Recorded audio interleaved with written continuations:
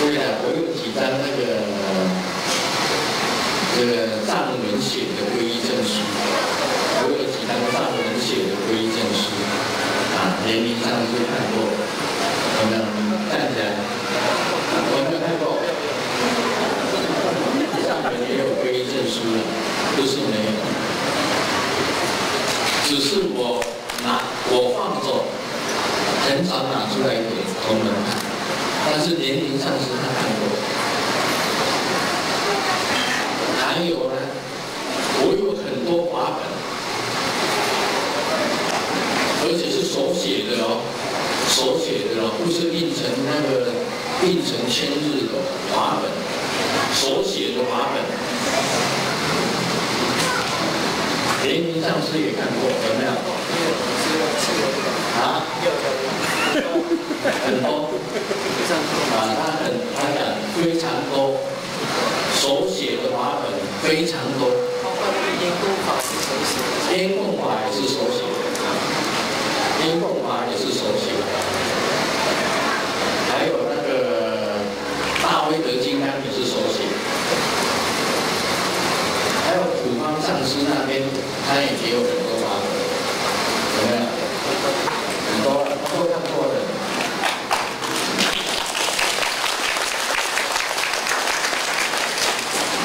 联名上师是证人啊，他看过我很多的这个藏文的皈依证书，我皈依这个德松啊，皈依德松仁波切啊，哈玛巴都有藏文的皈依证书的，都有。因为邻居考试也看过法，对他跟啊。联谊法师也看过大卫的手写的法本，你是多看的。复印的时候，哦，复印的时候他看的，那不算他多看。这个如果是老师说没有半点，那个法本是不可以看的。师尊本身呢有很多的法本。也有很多的皈依证书，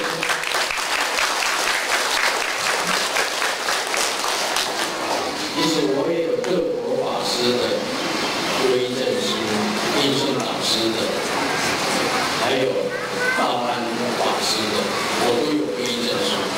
只是那时候匆忙离开台湾的时候，我把3张皈依证书都留在台湾，最后呢。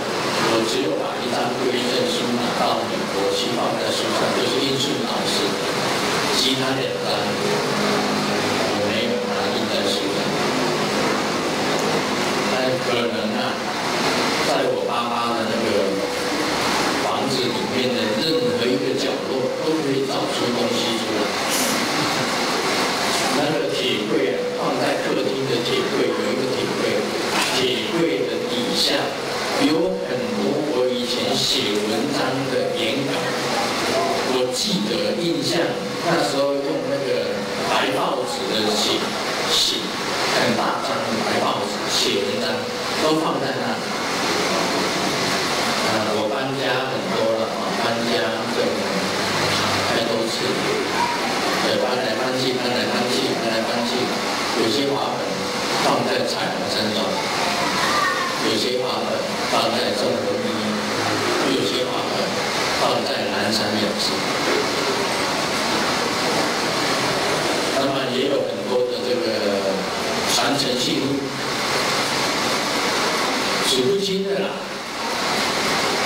因为每一次去图登达比上师那里，他都会送我东西的，每一次都带回很多。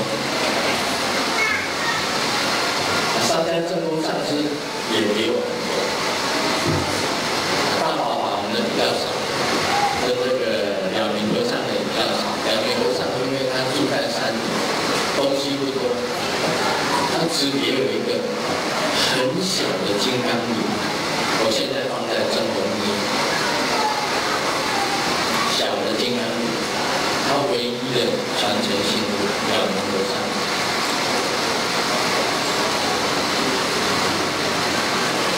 所以有人生活中的传承，你们就这样子回答。然后你们也知道，我今天讲传承给你们听了，你们也知道师尊的师父是谁。事实上，师尊本身的传承呢，来自于西方。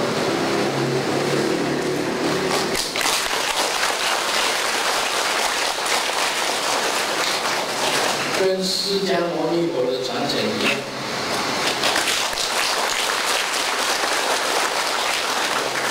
释迦牟尼佛教主他的传承也是来自于西方，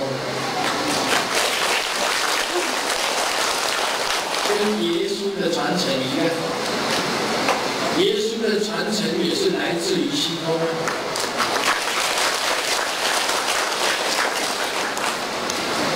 你问说，耶稣的师父是谁？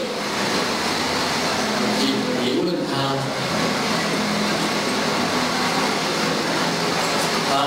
他跑去跟耶稣祈祷，耶稣也是讲我的传承来自于西，他从来没有讲过他的传承来自哪里。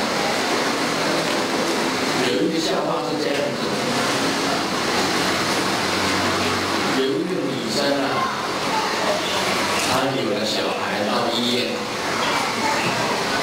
怀孕了，到医院生产，医生给她接生，生下一个男孩子。医生跟她讲，回去跟你先生讲，恭喜你，有了一个男孩，就有一个男丁。那个女生就跟那个妇产科的医生讲，我没有先生。医生就在讲，那你跟你的男朋友讲，你有了一个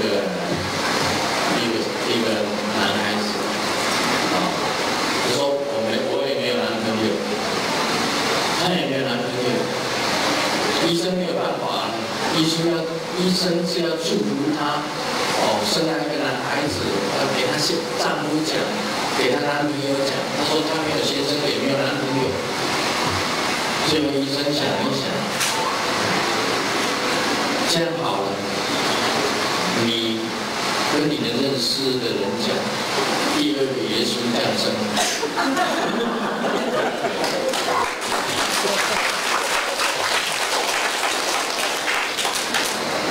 我们都是虚空的传承。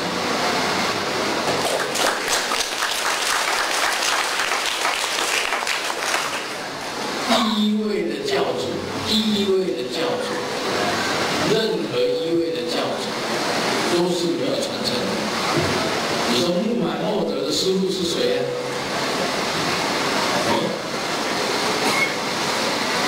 他写的《古兰经》全部都是天启，上天给他指示。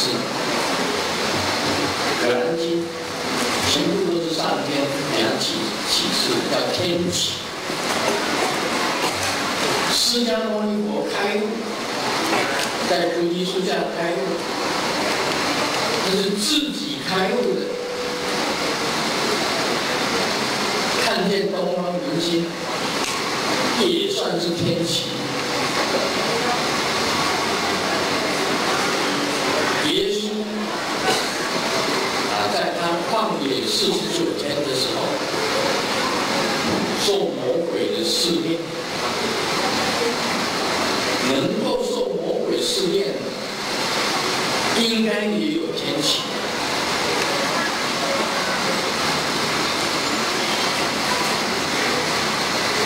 所以都是虚空的传承。师尊本身来讲起来，在义皇宫的时候林千代师姑基友长林千代师姑，在现在的地宫庙进化了我们地宫庙，现在还在。那时候住持是施费林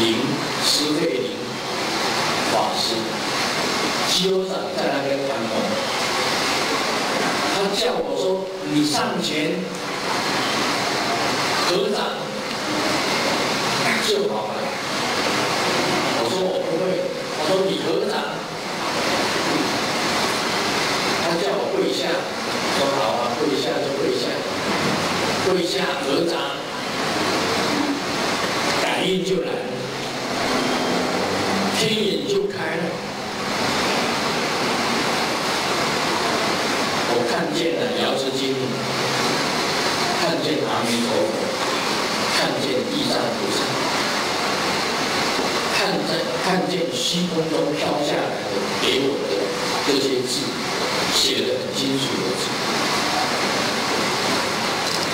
那个就是天启呀。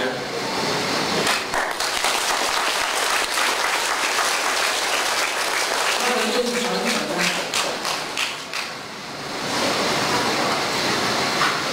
那我回到家里呀，我告诉你哦，当天晚上从一毛宫回来的当天晚上，我就游遍天堂，游遍地狱，通通都游过。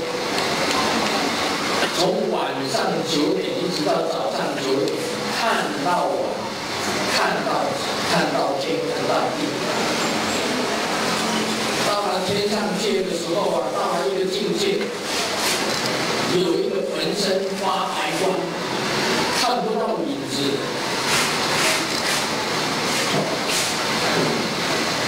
有一个声音告诉我，那个就是莲花童子，你就是大白莲花。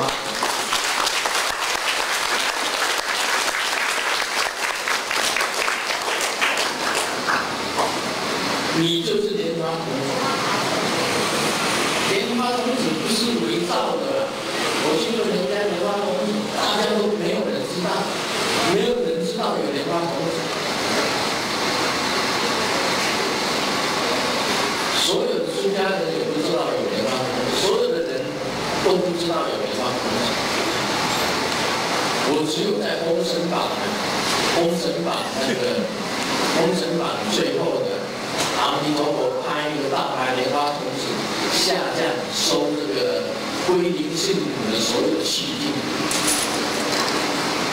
把这个包袱给我，然后我下降，大白莲花童子下降，收了这个归零性母的所有的他的身体，他的大身，回到西方极乐世界。没想到他跑出来，那些细菌又跑出来。阿弥陀佛，西方极乐世界本来有12品。被这些细菌吃掉3品，就剩下9品莲花生。但是红尘法师，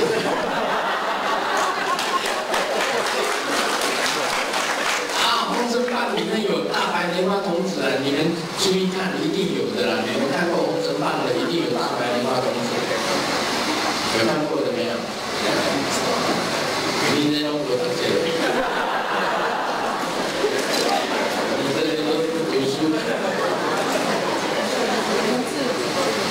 另外有一点哦，告诉大家，现在终于出现了莲花童子，武之赞就知道了，然后武之赞他有去过那里，还有这个莲姐也知道了啊，还有几个人，教授也知道有莲花童子呢。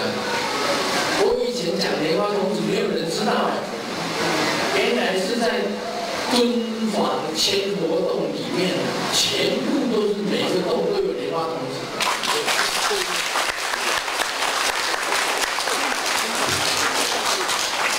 这个就是印证了西空传承。我讲莲花童子，没有人知道，台湾的佛教界没有人知道，通通我给忘了。结果到了中国大陆这个敦煌千佛洞里面，居然有很多的莲花童子，当然还有莲花童子研究。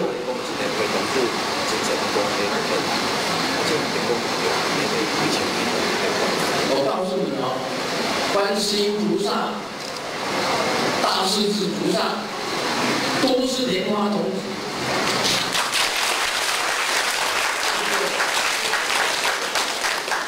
你讲对不对？